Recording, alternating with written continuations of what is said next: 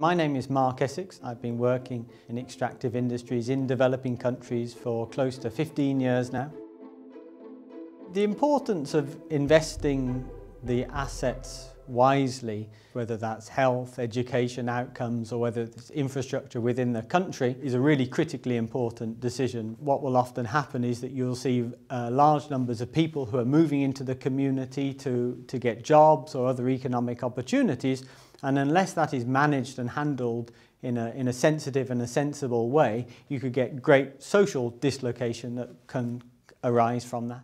One important way to think about the way the benefits accrue to a host country is of an inverted pyramid, whereby you have a lot of the large benefits accrue at the national level, and then as you come further down from the national to the local community level, that's where the benefits typically get narrower and narrower.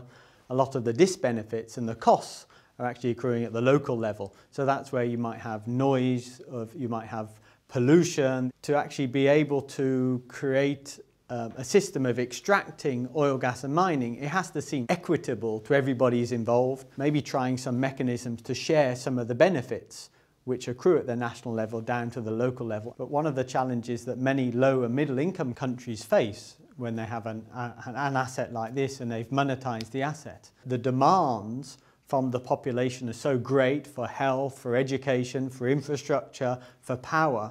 It's incredibly hard to take a longer term view. Than this is why the Norwegian model is actually often not particularly relevant, at least in terms of how they manage their revenues, because they can take a very long-term view of how they invest their resources. And that's probably one of the biggest problems that developing countries face, where you have weak institutions and populaces are not able to hold their governments to account for the spending of that money.